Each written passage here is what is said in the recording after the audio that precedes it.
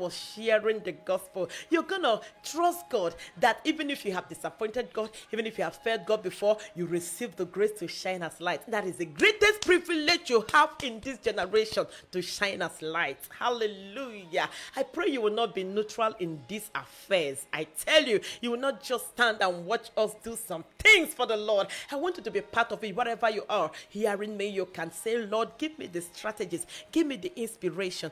I just want to shine for you, and you will be amazed the kind of things God will give you as strategies. God led me to write letters. I'll write so many letters, 13, 19 letters. We used to be 21 in a class. I'll write 19, 20. I will write all of them in the night. I will write the same letter, repeat the same thing, and write their names on top of it. And I'll say, Lord, please let this thing mean something to these people. And I'm so amazed at what God used those things to do.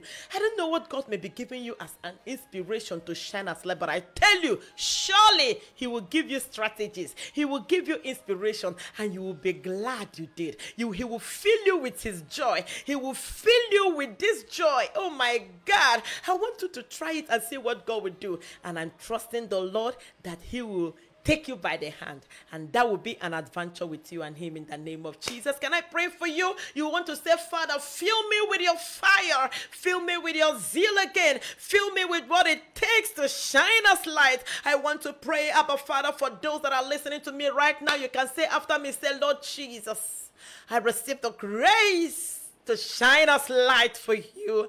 And I ask you today in the name of Jesus, whatever it takes, oh God, I ask that I receive the grace. Say, Father, forgive me for any area I have compromised as a child of God. I come back today and I ask that you give me the grace to go back to the same places and shine out as light in the name of Jesus. Receive that grace today. We want to lead somebody to Christ. You want to say, Lord Jesus, I'm a sinner. I am not at peace with you.